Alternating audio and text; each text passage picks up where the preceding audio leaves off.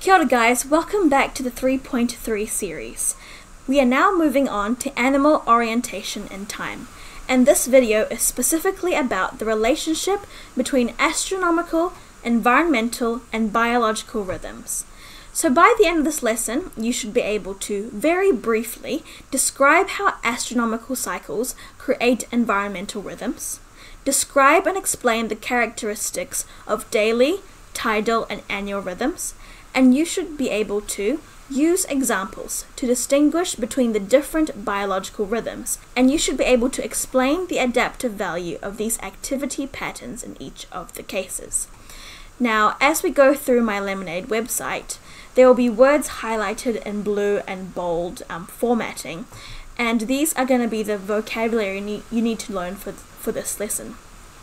The vocabulary is summarized in this drop-down menu for you to revise. The associated tasks for this lesson are in Education Perfect and in your SciPad workbook. And you can use this Quizlet embedded tool in Lemonade to learn about these vocabulary terms because you'll get quizzed on them. So what are the various astronomical cycles? The motions of the Earth, Moon, and the Sun result in a complex, interdependent cycles, creating environmental changes that range from short-term, so within a few hours, to long-term, to many hundreds of days.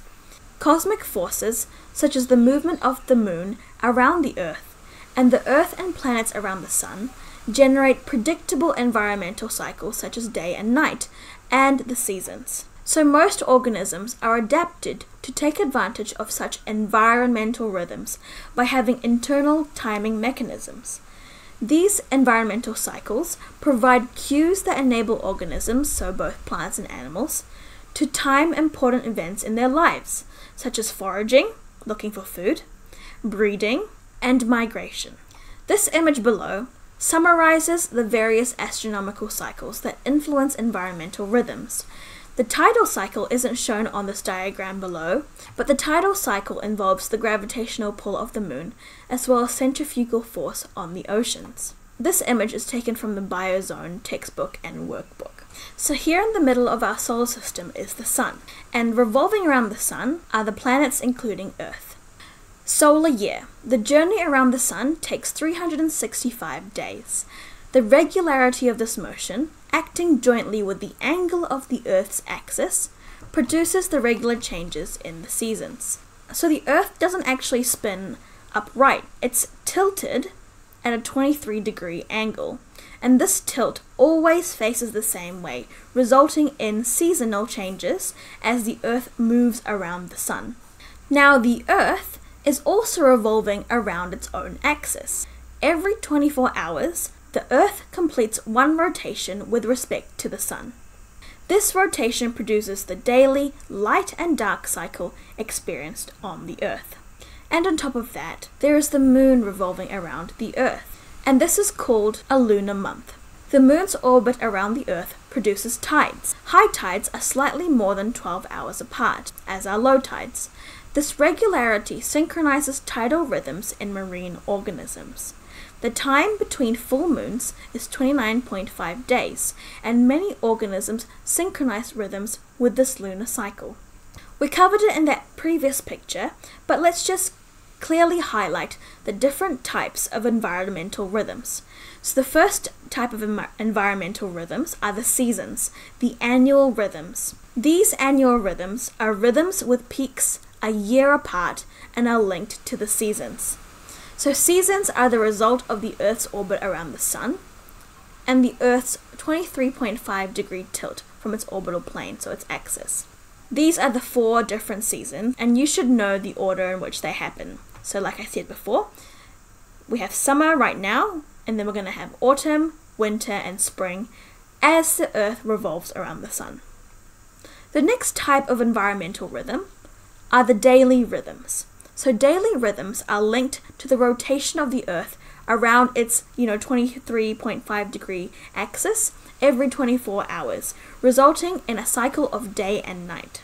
So like in this photo, the Earth is revolving around its own axis. Most animals are active for only part of each 24-hour cycle, and they fall into one of three groups according to when they're most active. So nocturnal animals are those that are most active at night.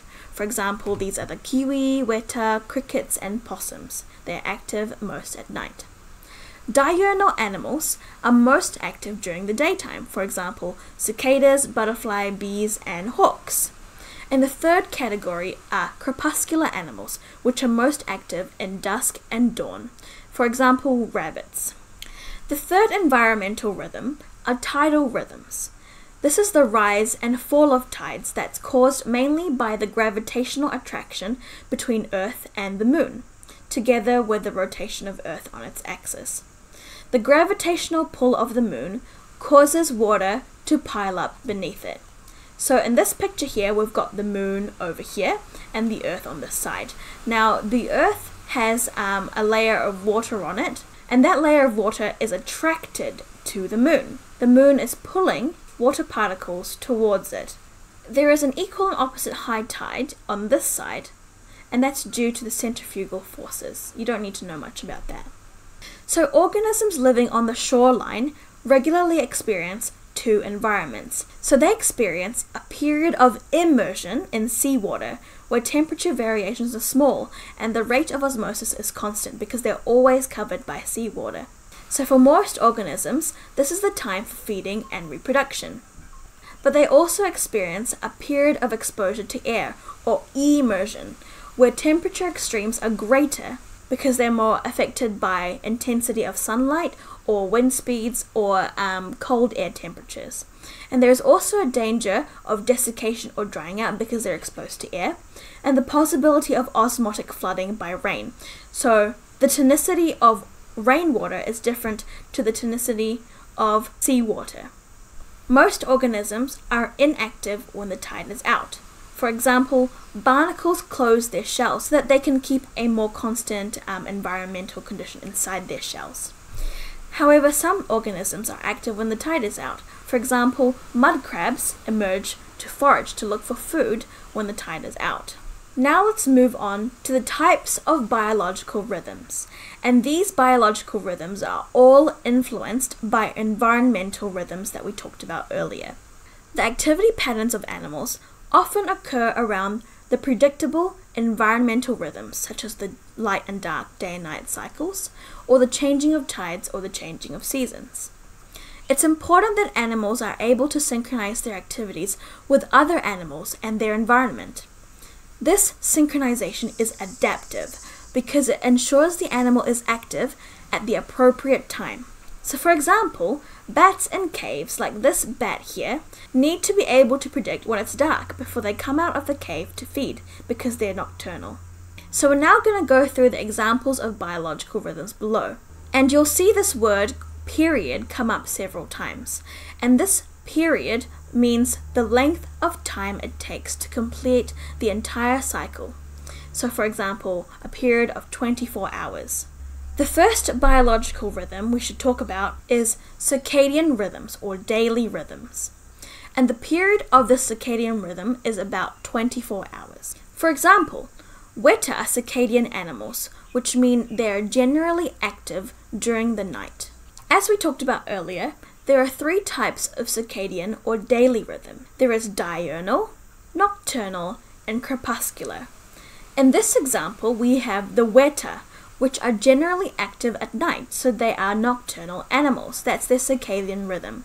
This is when they forage or look for food in leaf litter or trees. Being active at night makes them less vulnerable to daytime predators, and their nocturnal circadian rhythm can be represented by this illustration here.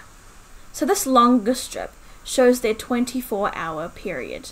And in those 24 hours, they are not active around here, and they are active mostly at nighttime, before they are not active in this period here during the daytime. The next biological rhythm to talk about is the circadian rhythm. This is a period of about 12.4 hours, and it coincides with tidal flows in and out of the rocky shore. And this coincides with tidal flows. So our example is going to be in this New Zealand tunneling mud crab.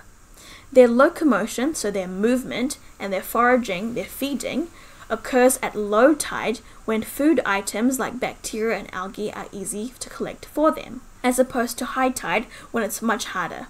But as you can see in this illustration, they are most active, so the shaded area means when they are most active, and they are most active when it's not high tide.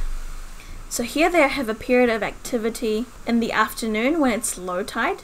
They have another period of activity in the early hours of the morning, and they have another period of activity in the afternoon.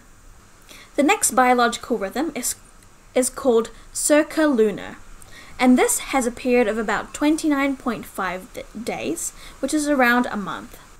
Inanga, or whitebait, spawn during the months of March and April during the spring tides, so that's when there's a new and full moon. Their activity peaks 2 to 3 days after the new moon or full moon, and during spring tides they are able to lay their eggs higher up the riverbanks, which protects the eggs from aquatic predators. Notice that in this illustration here, the strip is over a longer period of time, from March to May. And you can see that their period of activity, the grey bars, coincide with every spring tide over these months, showing they have a circalunar biological rhythm. The next rhythm is the circannual rhythm, and the period of this is a year. The example we're going to look into is the New Zealand long-tail bats, which hibernate for 4 to 5 months during autumn and winter when temperatures are low and insect food is scarce. In this illustration, you've got a whole year in the strip, and the long-tail bats are most active in the warmer months, before and after December. They are not active, so the white strip, in the months before and after July, when it's colder. Here's another example of a circannual rhythm. In many domestic livestock species, like sheep, their reproductive cycle is timed so that the young are born in spring when the weather is warmer and food is plentiful. So again, you've got 1 year in this strip, and mating is more active just before winter so that they give birth in spring when the temperatures are warmer and food is more available. Let's revisit circadian rhythms, but this time let's look at it in New Zealand birds. So remember, there are 3 types of circadian rhythms. There's diurnal, nocturnal, and crepuscular. Diurnal is when animals are most active during the day, so the grey coincides with day, and the white, inactive phase, coincides with night. Nocturnal is when animals are active during the nighttime, so the grey is coinciding with the nighttime. And crepuscular is when animals are most active in dusk, when the sun is going down, and dawn, when the sun is coming up. They can be active during nighttime, but they are usually less active. Let's have a look at our first bird, the Koko. This endangered species inhabits the native forest canopy. Koko are poor flyers and move around mainly by running and hopping along branches or gliding between trees. It is a daylight forager, so it looks for food during daylight, using vision to locate insects, ripe berries, and young leaves. The adaptations described for the Koko indicate that it needs light to be able to see the insects, berries, and young leaves. So it's suggesting that it has really good eyesight, and it's dependent on being able to see the things around it to be able to move around and forage. This is a more detailed illustration on their timing behavior. So during the daytime and the afternoon, they're quiet and they're inspecting feeding areas. Then when the sun goes down during the dusk, they do a territory call for 30 minutes, marking their territory. At night, they are sleeping. When the sun rises during dawn, they do another territory call for 30 minutes, and in the morning, this is their major feeding activity for 3 to 4 hours. Now let's look at the brown kiwi. The brown kiwi inhabit bush and scrub in the North Island and high rainfall forests in the South Island. They are nocturnal feeders, eating worms, insects, and freshwater crayfish. Their eyesight is poor, and they are reliant on a keen sense of smell and hearing, exploiting a rich source of food not available to most diurnal birds. Here it gives you information on why they're nocturnal. They don't have very good eyesight, and so they don't need the sunlight to be able to see well. Also, it's possible that their food sources, so worms and insects, may be more available at nighttime, and there may be less competition for food against these diurnal birds. So let's look at this illustration below. In the afternoon, during daylights, they are asleep in their burrows. Then when the sun goes down in dusk, the male starts calling and the female responds, and this lasts for about 3 hours. Come nighttime, they are feeding with occasional calls to locate their mate, and when the sun rises, they seek their burrow just before dawn because they're going to be sleeping in these burrows during the day. Great, so I finished the content, and by now you should be able to briefly describe how the astronomical cycles create the different environmental rhythms, like the seasons, day and night, and tides. You should be able to describe and explain the characteristics of daily, tidal, and annual biological rhythms. You should be able to distinguish between these different biological rhythms and explain the adaptive value of these activity patterns in each of the cases. Thanks for watching, and I'll see you in the next video.